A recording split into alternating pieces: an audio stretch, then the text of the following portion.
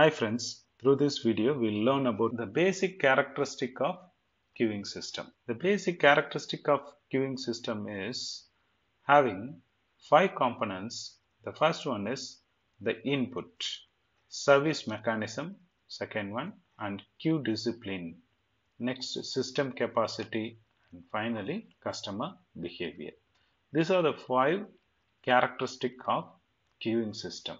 First, we'll look about the first characteristic, input. Input is nothing how the customer getting inside the queue, and that is we are calling that one as arrival pattern. The arrival pattern is measured by the arrival rate. That process is assumed to be a Poisson process. The arrival rate lambda should be calculated by the formula the number of arrival per unit time. It also follows the Poisson distribution. And you have to know the inter-arrival time also. The inter-arrival time terminology should be calculated. It is the reciprocal of the corresponding the arrival rate. That is 1 by lambda. Actually, the arrival rate should be denoted by the notation lambda. The second characteristic is service mechanism. That is how they are getting service and what manner they are getting service. That service state should be denoted as mu, and the formula for the service rate, it should be measured by the number of customers serviced per unit time, and it follows an exponential distribution. The number of servers may be finite or infinite. If it is finite means we are denoting that one by C. The arrangement of servers may be a series or parallel. Series means the servers are, that is in a system you are having a mini service. For example, if you are going for a clinic, you are not at all getting a one service. Sequentially we are getting service. First you have to meet a doctor, and after meeting doctor you have to go for to get a medicine in medical shop, and after you have to go for to put an injection in an injection room, and this is called what? Series of servers. If you are having this scenario like that, it is a series of servers.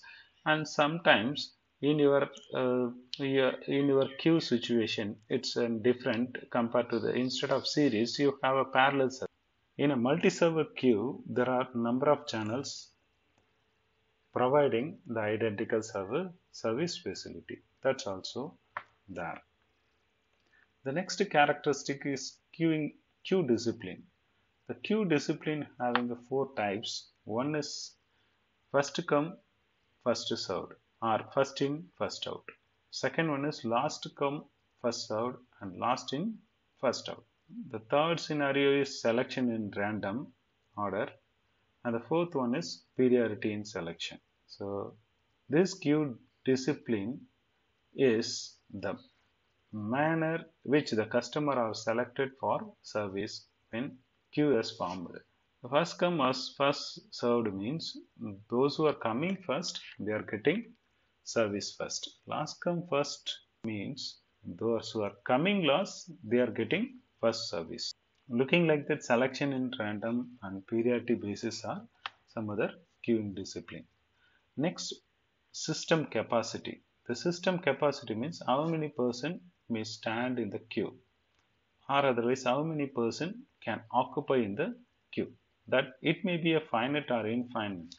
Example, if you are going for a grocery shop, in the grocery shop the queue may be not having any restriction. The queue capacity may be the infinite. Any number of the customers coming for the grocery shop, it doesn't a problem for the corresponding person, those who are giving a service. But if you are going for some ration shop or some other thing in your village, there is a restriction.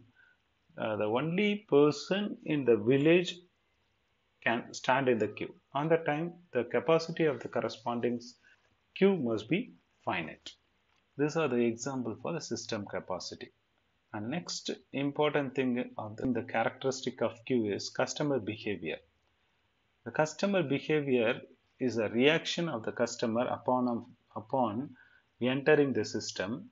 It's classified by the following. One is balking and reneging, jockeying and conclusion priority. Balking means if a customer decides not to enter the queue upon arrival, is said have balked.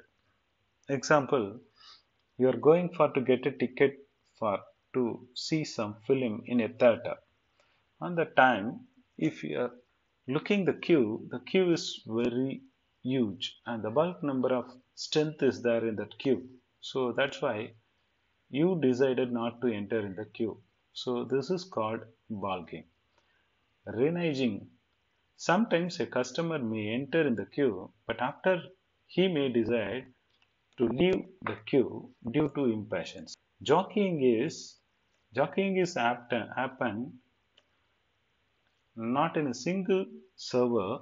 If you have many servers on the time, the person standing in a one queue to getting a service is decided to jump on the another queue in the system. Collusion.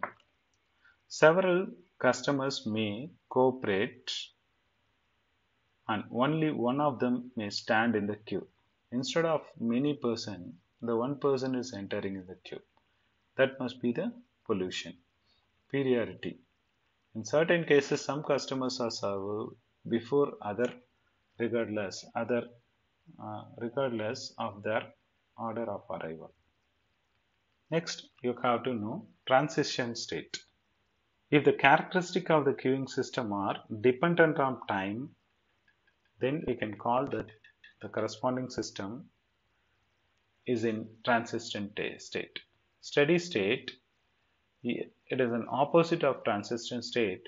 If the characteristic of queuing system are independent of time means we can call that corresponding system be in steady state.